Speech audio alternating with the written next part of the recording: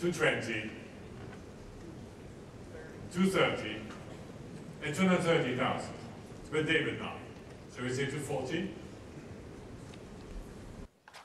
Which leads us to the Picasso, Nature morte tulipe, showing on my right on the wall.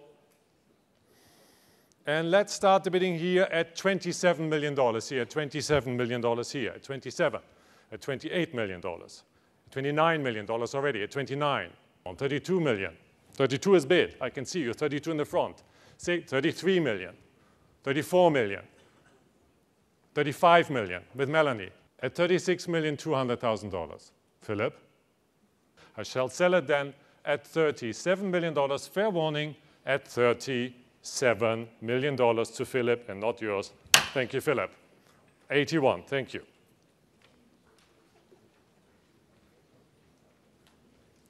Well, Picasso was really the star of this evening. The great 1932 picture, Nature morte aux tulipes, was our top lot, making just over $41 million. Very exciting and the most successful price for a modern picture of the week.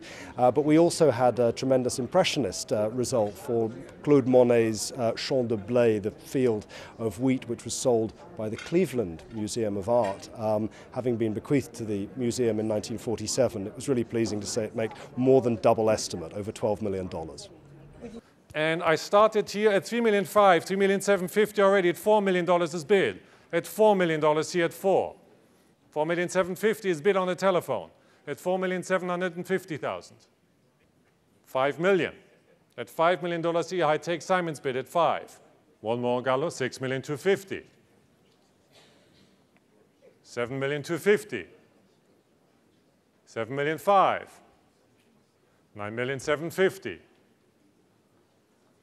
10 million. At $10 million. Fair warning, not yours, sir, but Gallus' bid for $10,750,000. Thank you, Gallus. Your paddle?